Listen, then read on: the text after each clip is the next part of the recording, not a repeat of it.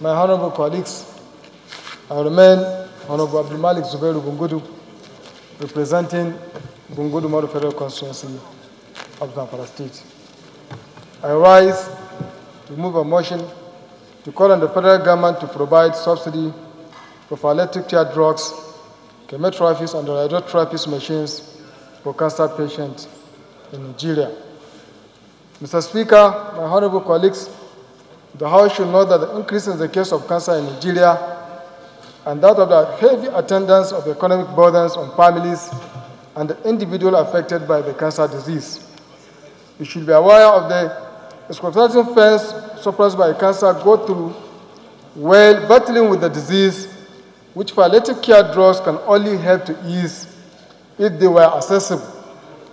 Also aware of the hardship and the challenges being faced by over 2 million victims in accessing chemotherapies given in the insufficiency and unavailability of radiotherapy machines, which are said to be only 7 in the country, out of which only 1 is functioning well.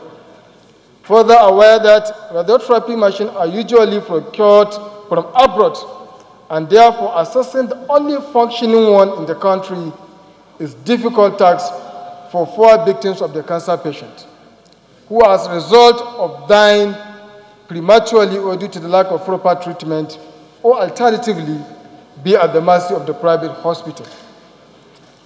Speaker, my honorable colleagues, you should also know that most African countries are well equipped to cater for their cancer patients, as they have been procured the following number of radiotherapy machines.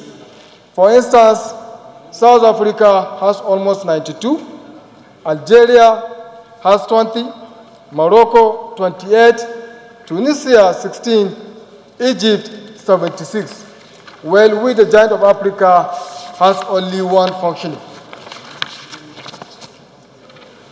Cognizant that if the urgent steps are not taken to provide radiotherapies and the chemotherapy machine in government hospitals, and also provide subsidies for palliative care cancer drugs, patients will continue to suffer and ultimately die needlessly.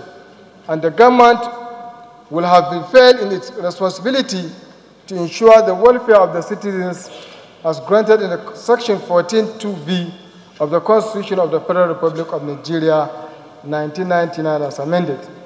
Mr. Speaker, my honorable colleagues, the House should resolve to urge the federal government to provide subsidy for palliative care drugs and the chemotherapies of cancer sufferers, and also radiotherapy machine for government hospitals. Secondly, to mandate the Committee on Health Care Services and the Health Institution to ensure implementation and the report back in 8 weeks for further legislative action. I so move, Mr. Speaker.